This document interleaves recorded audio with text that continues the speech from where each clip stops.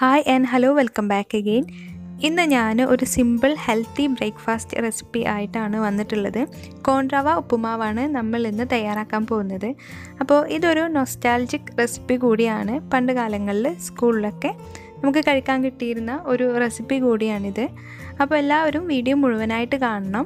Channel subscribe ചെയ്യാത്തവർ video കാണുന്നുണ്ടെങ്കിൽ ഒന്ന് സബ്സ്ക്രൈബ് ചെയ്ത് സപ്പോർട്ട് ചെയ്യുക. അപ്പോൾ വൈകാതെ ഇതെങ്ങനെയാണ് തയ്യാറാക്കുന്നതെന്ന് നോക്കാം. ആദ്യം നമുക്കൊരു പാന് ചൂടാക്കിയെടുക്കണം. അത് ചൂടായതിന് ശേഷം അതിലേക്ക് ഓയിൽ ചേർത്ത് കൊടുക്കുക.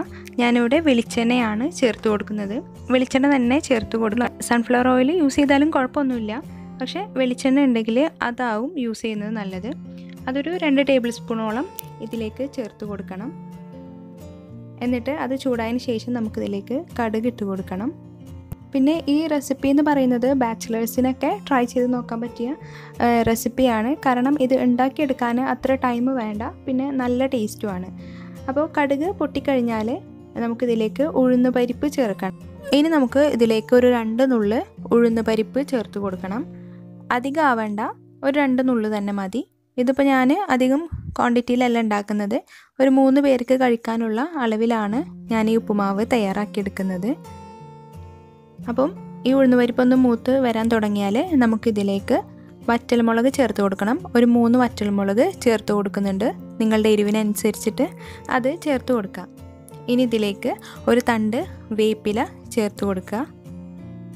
എന്നിട്ടിത് നന്നായിട്ട് മിക്സ് ചെയ്യണം.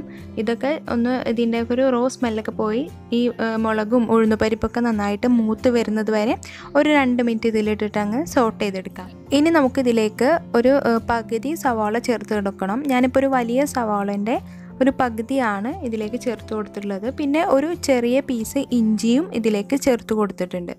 എന്നിട്ട് നന്നായിട്ട് ഇളക്കി യോജിപ്പിക്കുക. പിന്നെ ഇതിങ്ങനെ അധികം ബ്രൗൺ കളർ ആകൊന്നും വേണ്ട. ഇതൊന്ന് ജസ്റ്റ് ട്രാൻസ്പെറൻ്റ് ആയി വന്നാൽ മതി. അതായത് ഈ ഇഞ്ചിയുടെയും സവാളൻ്റെയും ഒക്കെ ഒരു പച്ച സ്മെല്ല് ജസ്റ്റ് ഒന്ന് പോയാൽ മതി. അല്ലാതെ നമ്മൾ ഈ ചിക്കൻ കറിയിലൊക്കെ ഉണ്ടാക്കുന്ന പോലെ നല്ല ബ്രൗൺ കളർ ആകൊന്നും വേണ്ട. പിന്നെ ഇതാണ് കോൺറവ എന്ന് പറയുന്നത്. എല്ലാ മാർക്കറ്റിലും ഈസിലി അവൈലബിൾ ആയിട്ടുള്ള ഒരു സംഭവമാണിത്. നമ്മുടെ സാധാ റവൻ്റെ ടെക്സ്ചർ തന്നെയാണ്, പക്ഷേ ഇത് ഒരു യെല്ലോ കളറിലാണ് വരുന്നത്. അപ്പോൾ ഇതിതാ ട്രാൻസ്പെറൻ്റ് ആയി വന്നിട്ടുണ്ട്. ഇത് ഇത്രയും മതി. ഇനി നമുക്ക് ഇതിലേക്ക് റവ ചേർക്കണം. ഞാനിവിടെ 1 കപ്പോളം റവ എടുത്തിട്ടുണ്ട്. അത് ഇതിലേക്ക് ചേർത്ത് കൊടുക്കാം. ഇങ്ങനെ ഈ മെഷർമെൻറ്റ് കപ്പ് വേണമെന്നൊന്നുമില്ല, നിങ്ങൾക്ക് ഏത് മെഷറിങ് കപ്പും എടുക്കാം. അപ്പോൾ പക്ഷേ നമ്മൾ ഇത് മെഷർ ചെയ്ത ഈ ഗ്ലാസ്സിലോ എന്തിലാണോ നമ്മൾ മെഷർ ചെയ്തെടുത്തത് അതിൽ തന്നെ നമ്മൾ ഇതിലേക്കുള്ള വെള്ളം അളന്നെടുത്താൽ മതി. ഇനി ഞാൻ റവ ഇതിലേക്ക് ഇട്ട് കൊടുത്തിട്ട് ജസ്റ്റ് ഇതിലിട്ടിട്ട് ഒരു 2 മിനിറ്റ് ഒന്ന് സോട്ട് ചെയ്തെടുക്കുകയാണ്. ഇത് എന്തിനാന്ന് വെച്ചാൽ സാധാരണ നമ്മൾ ഉപ്പുമാവ് ഉണ്ടാക്കുമ്പോൾ ഇങ്ങനെ കട്ടയായിട്ട് ഇങ്ങനെ കിടക്കും.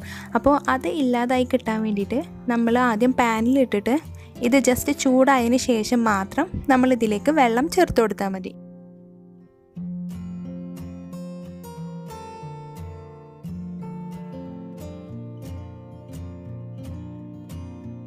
അപ്പോൾ ഇത് ഇത്രയും മതി. ഇനി നമുക്ക് ഇതിലേക്ക് വെള്ളം ചേർക്കണം. ഞാൻ ഇതിലേക്ക് ഒരു 1.5 കപ്പ് ലൂക്ക് വാം വാട്ടറാണ് ചേർക്കുന്നത്. അതായത് ചെറിയ ചൂടുള്ള വെള്ളം, പച്ചവെള്ളം ചേർക്കിയത് ചൂടുവെള്ളം തന്നെ ചേർക്കണം.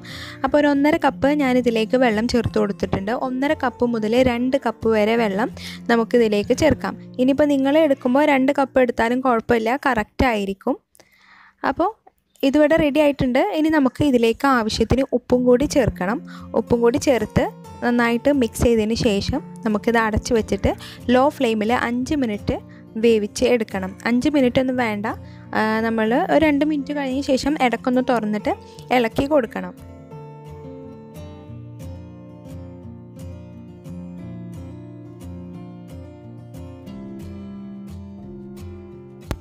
അപ്പോൾ ഇതാ നമ്മുടെ ഉപ്പുമാവ് ഇവിടെ റെഡി ആയിട്ടുണ്ട്.